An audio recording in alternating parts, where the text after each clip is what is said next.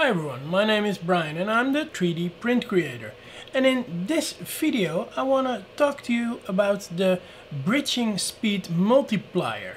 So if you print things that have an overlap, you have to use a bridge, then this setting can come handy, basically to make the quality of your bridge a little better. Now, what this setting does is it multiplies or it decreases the speed in which you are printing when printing a bridge. So for example, if the nozzle has to flow in mid-air from this point to this point, then the speed between these 2 points can be set to a percentage of the normal speed. So for example, if I print at 40 millimeters a second, then the printing speed from here to here will be 40 millimeters a second in that bridge. So it's not being supported by any filament that's underneath it. Now I can also increase or decrease the speed of that bridge. So when that bridge is printed from one point to another point, then I can set it to, for example, half speed or double speed. But what does this mean? Well, let's take a look at my slicer. So here we got in the slicer a setup with 3 bridges. It's a very simple thing. Those pilers are only 1 millimeter in height and the bridges are 100 millimeters in length.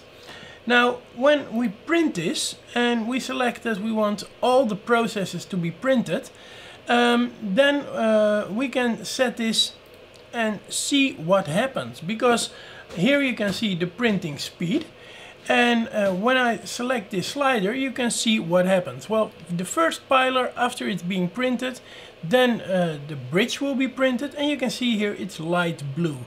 So this won't be printed at 40 millimeters a second, but it will be printed at 20 millimeters a second. So I'm printing slow.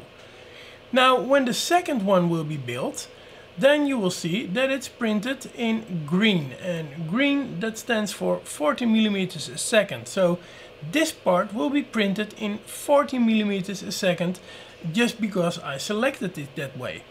And then I print the exact same thing, but here you can see it turned orange. So this bridge will be printed in 80 millimeters a second. I double the speed of the original print. Now you can say, well, the pilers are only dark blue, so they are printed in only 8 millimeters a second. The reason for it is that those pilers are very small parts and the printer won't have any time to get to full speed. So this is the reason why these pilers are all blue. But as you can see, those prints will be printed in different speeds. Now let's take a look what happens. So here you can see me select the file on the Creality CR-10mini printer.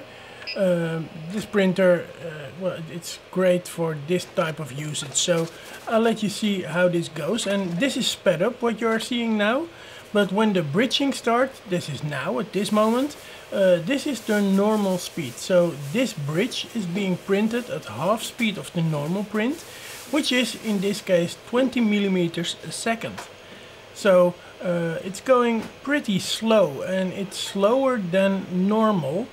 The reason is that I choose a normal print speed for this print of 40 millimeters a second.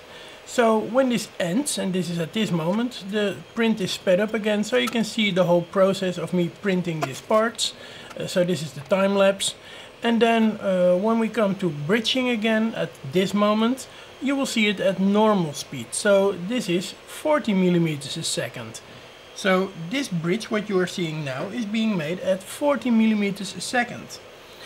And after this we again speed it up, so you can see the rest of the process. And after that, then again you will see the normal speed of the bridging, which is now 2 times as fast. So as you can see, I'm printing now at 80 millimeters a second. And this is pretty fast. Now you can imagine that there is a print quality, but let me first show you how this looks like when all the speeds are yeah, combined together. So at the top you see it printing at 20 millimeters, in the middle at 40, and at the bottom at 80 millimeters a second.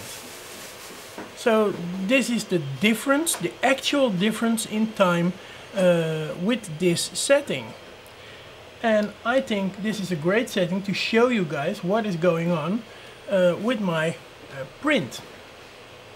So yeah, and it's almost done.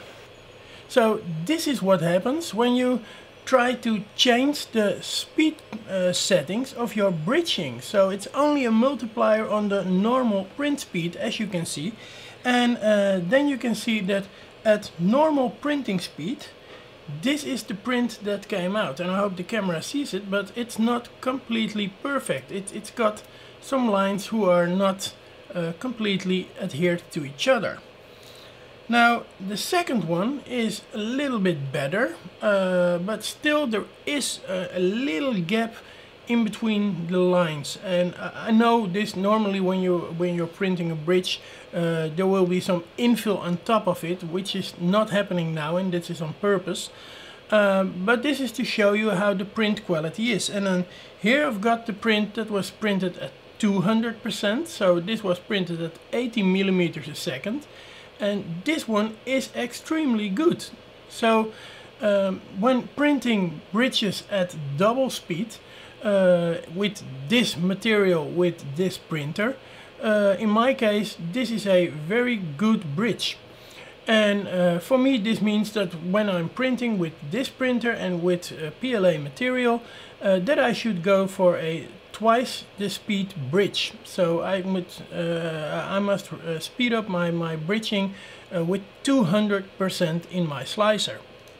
Now this was it. If you like this video, then please give it a like, and also subscribe to my channel and hit the bell button to be notified every time I make a new video.